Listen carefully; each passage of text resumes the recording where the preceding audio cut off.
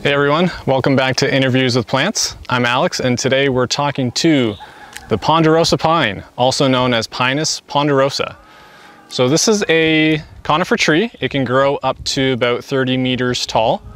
Typically found in the interior of BC, it's very well adapted to drought and high temperatures.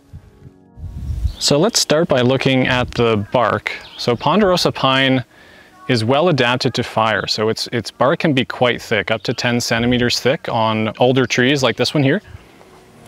It's kind of an orangey brown, almost like a cinnamon color, and it's got really deep fissures.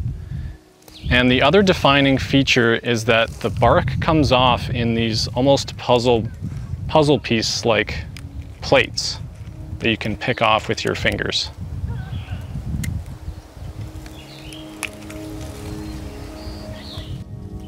So let's take a look at the cones. The cones are broadly oval to cone shaped.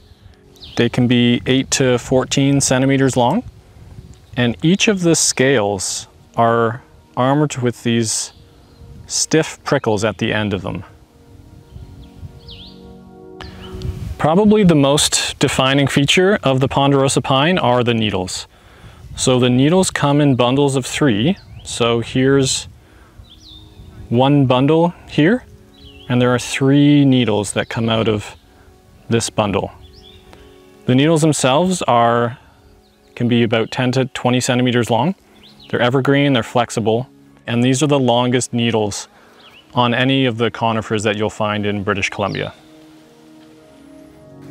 So that was a little bit today about the ponderosa pine, also known as Pinus ponderosa. I want to thank you for watching. Let's thank the ponderosa pine for its time.